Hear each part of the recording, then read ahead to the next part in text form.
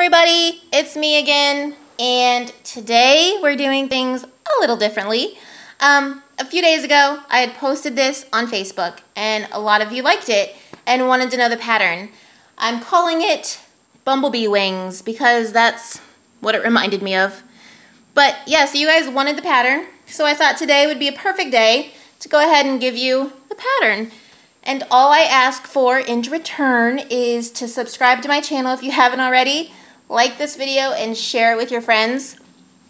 I would say that this pattern is more of the advanced, it's more of an advanced pattern, but that doesn't mean that I don't want beginners to try, because you have to challenge yourself to grow in knitting.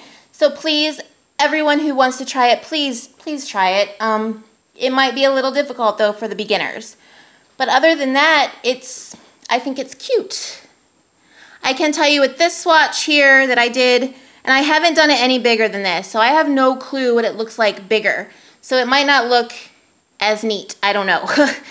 You guys can let me know. But I did here on this one, I did 2 rows of knit stitch to make like a little base border.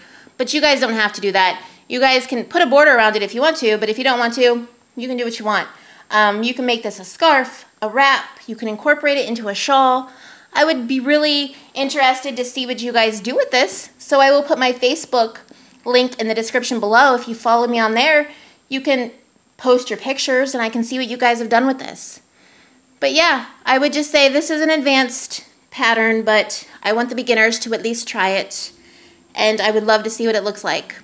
And all I need from you guys, if you don't mind, is please subscribe to my channel if you haven't already, like this video, and share it with your friends. And the pattern is yours for free. I will tell you that I put the pattern in the description below. I'm not tech savvy enough to like put a document or a PDF. I don't even think you can do that in a description. You may be able to, I don't know. I'm not, like I said, I'm not tech savvy, but it is in there. You can copy and paste it, I believe, if you're on a computer. If you're on a phone or a tablet, you may have to screenshot it or just read it from the screen. And other than that, I think that's everything.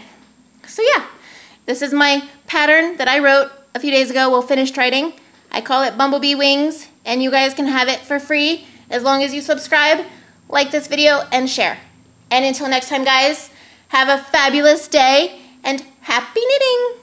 Bye.